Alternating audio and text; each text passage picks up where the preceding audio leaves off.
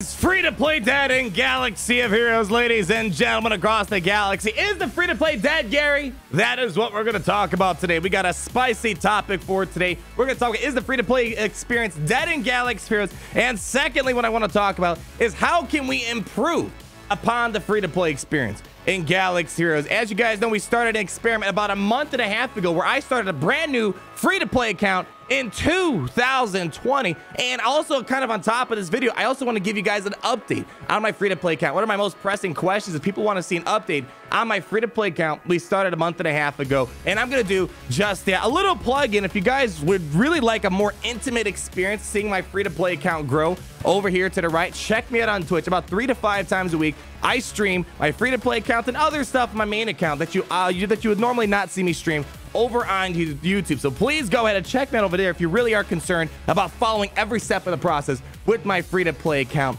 Let's start out this question. Is free-to-play dead in Galaxy of Heroes? We have two of my main accounts here. We have my main account, the whale account, over 6 million GP that's always getting the latest and greatest in Galaxy of Heroes. It's going to be getting all the great galactic legends coming up this month. We were able to get the finalizer, the raddest of 7 stars day one. So, and then over here, we got this puny 85,000 GP, barely a 7-star separatist, almost 7-star nude gunnery, yada, yada, yada, yada. Which account's having more fun?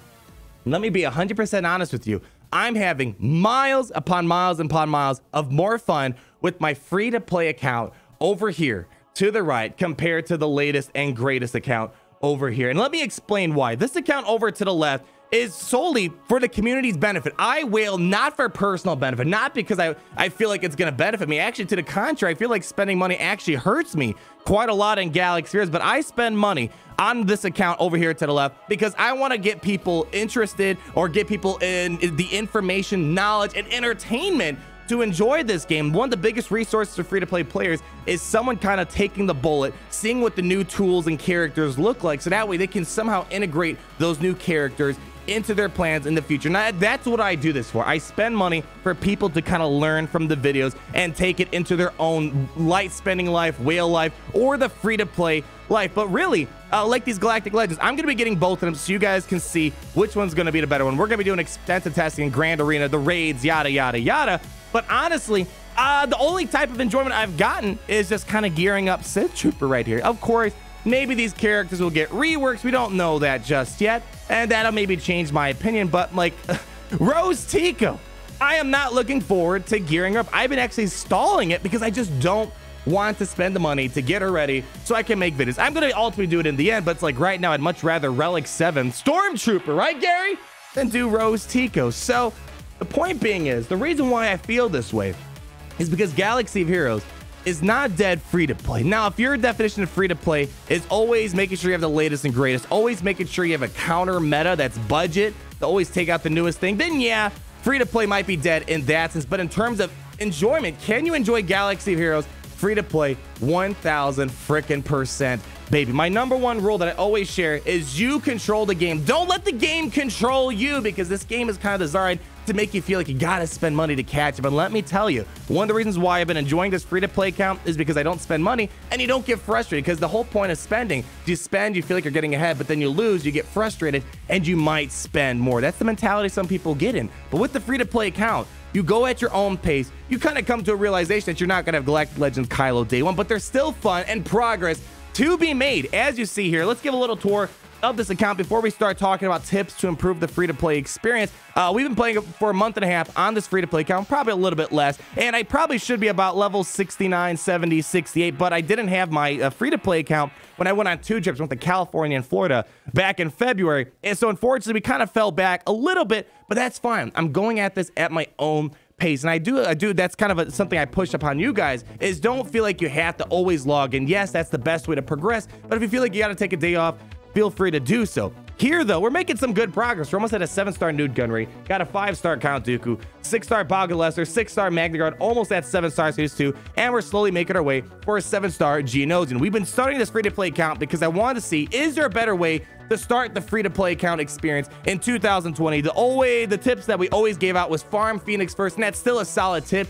Don't get me wrong, but a lot of people started up a new account after kind of following me, and they're like, I'm really enjoying this Separatist experience. They are a much better team than the Phoenix. They full clear Galactic War. They climb up Arena fairly well for a beginner free-to-play. And as you're seeing, we're very close to unlocking Padme Amidala. We just got to cross a few T's, dot a few I's. We have the star requirement. I need to get probably to Gear 9, Gear 10, and I'd really like to get the Omega over on Newt Gunry's lead, because that's when things get really, really interesting. And in about a month or two, I'm going to have one of the best characters in Galaxy of Heroes, top 3, top 4 characters in Galaxy of Heroes, Padme Amidala.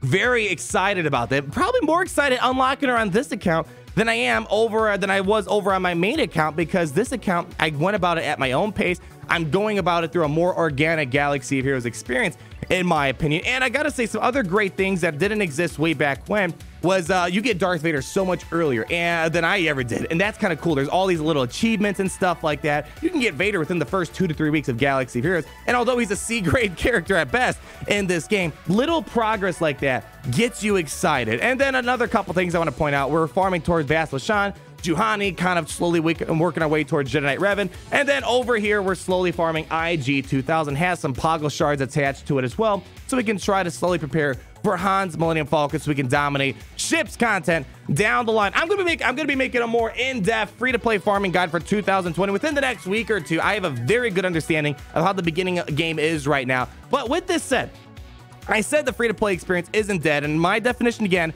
is you can have fun in Galaxy of Heroes free to play, going about at your own pace. Don't worry about always getting the latest and greatest. Watch my videos and other people's videos out there, other guides, forum posts, Reddit, to see how good the new characters are, so you can work that into your plan for the future.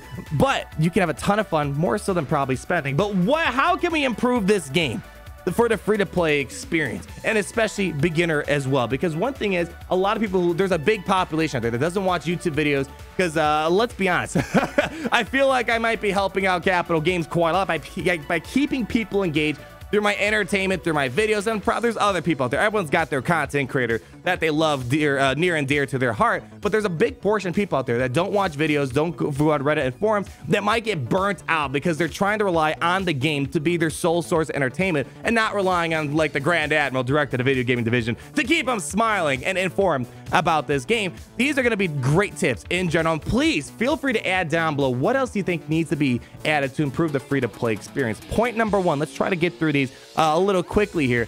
Bronze impacts. This is a big area of opportunity, and I'm not dull, I'm not naive.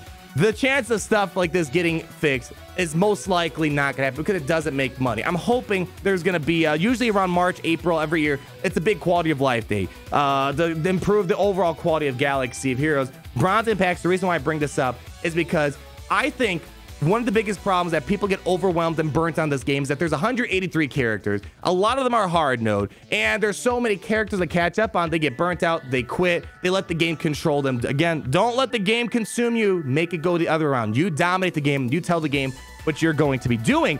One thing that can honestly add very easily is deleting all this stupid gear that's in here, and add characters that are legacy characters. So characters like, let's say 2 years or older. Let's be pretty liberal with that. I honestly think a year older would be great, but that's kind of maybe not ideal for Capital Games. 2 years or older gets added to the bronze impact. You know, you open up bronze impacts, you get so many ally points, you get a shard of Enfys Nest. Maybe you get a shard of some of the scoundrels, Vandor Chewbacca, or you get some shards of Boss, because those are characters that are about 2 years old at this point. And then sometimes you might get 5 or 10, and that's kind of like a lucky day for you. Other games implement this. Marvel Strike Force has a big orb system, way more orbs, and basically their packs give out so many great shards. Captain America, Captain Marvel, Rocket Raccoon, Punisher, Spider-Man, Luke Cage, the list goes on and on and on. They help new players catch up through these packs, because I want the game to have 400 characters, but that's daunting for a lot of people, because that means I'm going to be behind forever. But if they try to implement a method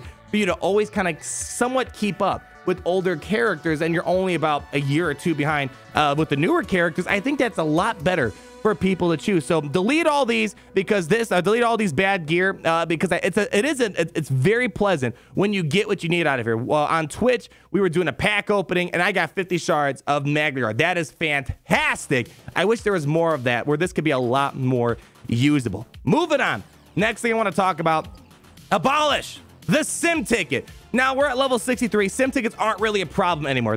Mathematically, there comes a point, I want to say around 55 and over, where the amount of sim tickets you spend doesn't deplete the amount you bring in as income. So basically, you're always coming up with a net gain of sim tickets every single day. And if you follow my beginner tip guide, one of the things I say is you always got to do your dailies, and when you finish your dailies, you get 35 sim tickets. A lot of new people don't realize you need to finish your dailies every single day. So it's kind of obvious for veteran players, but not for beginner players. And as you see, we have a nice steady stream of sim tickets, but for new people, it's kind of like a baby. When you get a baby, those first few days, weeks are so important. They're fragile in this new world that they just came into. And one thing I've noticed, personal experience, I have friends and family tried playing this game. The beginning of the game, the sim ticket gate is real. You get stuck behind sim tickets, and that means you can't quickly farm the gear you need or farm those characters, and people get burnt and they leave because they're relying solely on this game's beginning interface, keeping them engaged with the game. Abolishing sim tickets is not for it. Again, I don't want to bring up the MSF word, Marvel Strike Force. They have no sim tickets. They just go in there, you just sim, there's no ticket, you're done. I think that's incredibly important because people want to be able to try to gear up their roster and farm characters. And if they have to spend an extra 7 minutes a day autoing 10 times a battle to get gear or character shards that they need, that's taken away from the experience. Again, eventually sim tickets aren't as big of a problem, but I think in general, it would be a nice thing to implement. Next thing on top of this, man, didn't really show you guys this lately, but this is my free-to-play account shard. And one of the tips, if you guys watched my video a while ago, the best beginner tips, you'd know that you really want to try to make it a goal to get above 1,000 because that's when rewards start getting decent. But the problem is the chance of me climbing beyond 400, 300 for a while are going to be slim because as you see, this is a month-and-a-half old shard, probably a little bit younger, and we already got Relic 7 Jedi Revens, Relic 5 Darth Revens, and Relic 6, Relic 5. This is kind of sickening. I'm not going to lie. This sickens me that a month and a half in, this is what the account looks like for a brand new free-to-play player. They see this, and they might not realize it. It's going to be a very, very long time before you can start climbing these ranks. I honestly think they should separate the free-to-play from the hyperdrive bundles. That might be a problem technologically because how shards work is that they bunch you up with people who are starting around the same time as you. Then that might get complicated. I'm sure there's always a solution for everything out there. Not sure how difficult this would be to solve, but this, one of the best feelings when you're a new player is finally being able to climb up the top of your arena. And way back when I first started, you can climb to the top of your arena within the first month or so. It was so satisfying. I remember sitting by my phone once everything reset for the day. I would quickly do my 5 arena battles so I can try to quickly climb up as high as possible, and then I'd come back later on and try to make sure I get to number 1. It was just so exciting climbing those ranks, flying past the thousands and hundreds and making your way to the top 100 in Galaxy of Heroes. That's not a realization. I think that's a really important thing to kind of address here. Mods, next on the list right here. This right here, mod battles, needs to be deleted. It's useless. Absolutely useless. Anything under 5.mods is pure garbage. Please, please, please don't waste your mod energy. Don't waste your time and effort leveling up these 2 and 1.mods. What Capital Games needs to do, like for the hyperdrive bundle people, basically giving you instant access to getting the 3-star on all the last tiers of the challenges for the mods. This is incredibly important. 5.mods are king. You can slice them, get more speed, get them to 6 dots. And the problem is, you can have every single new character, you can farm all the Juhanis and Bastils like I am and the Separatists, but if you don't have the mods to back them up, you're depleting your roster by about 30% viability or even more. You need the mods. And a lot of people already hate mods as it is, and they might just want to farm these 2 stages because this tier is kind of hard. It takes a while to get to. It's probably going to take me to get to gear 8, 9, 10 to finally 3-star this. I think they need to give you access to this right away because they know mods is the problem for new players to grasp, and gating this is only going to make it even worse. So I think they honestly should make this way more accessible to get those 5.mods because the earlier you farm 5.mods, the better you're going to become when you start getting your other characters you need to farm. And lastly, the thing I want to talk about is guilds. For about a month and a half, I was in a starter guild. If you guys watched me start my new account, I wanted to experience what it's like because for a person coming in blindly, wanting to find a guild, as I told you guys, you need to join a guild if you want to be viable and be able to play this game. And starter guilds are trash. It's hard to explain for people who didn't experience it. It's more of a new thing, but basically they have several tiers. And every single time you complete a certain challenges, it bumps you up to the next tier of a guild, which is a brand new guild. And I never got raid rewards once because it kept bumping me from 1 to 2 to 3 to 4 to 5. It was a bad experience. You need to get raid rewards. You need to get the gear. So my biggest tip, if they never fix this, is make sure you join a new guild. About 2-3 days ago, I finally joined a guild. They're not like doing heroic Sith raid. They're not able to sim the Rancor raid. So it's a good guild that's going to make me have to work hard to get raid Han Solo and stuff like that. But you need to get into a good guild because the starter guild functionality is really, really bad in Galaxy of Heroes. And that's important. These baseline things that need to be implemented to make sure beginner people are enjoying the game, regardless if they have a content creator to kind of keep them excited. And just in general, a lot of this stuff benefits free-to-play players in general. But I want to close up the video reminding you guys, free-to-play, although, yes, it's not possible to get the latest and greatest right away like it was kind of way back into the day. Set your own goals. You enjoy the game. Don't let the game enjoy you, if you know what I mean. We're almost about to get Padme. Another month or two, I'm going to have a fantastic character, and I'm having an absolute blast on this free-to-play account. Let me know down below. What do you think needs to be added to make Galaxy of Heroes more enjoyable for the free-to-play and the beginner experience? This is exactly what this video is all about. I would love to hear your thoughts, ladies and gentlemen. Comment down below. What do you guys want to see? Like if you did enjoy the video. Comment down below on all your thoughts. And be sure to subscribe so you're not missing a thing. And I'll see all you lovely people in the next video. Peace out, everybody. Woo!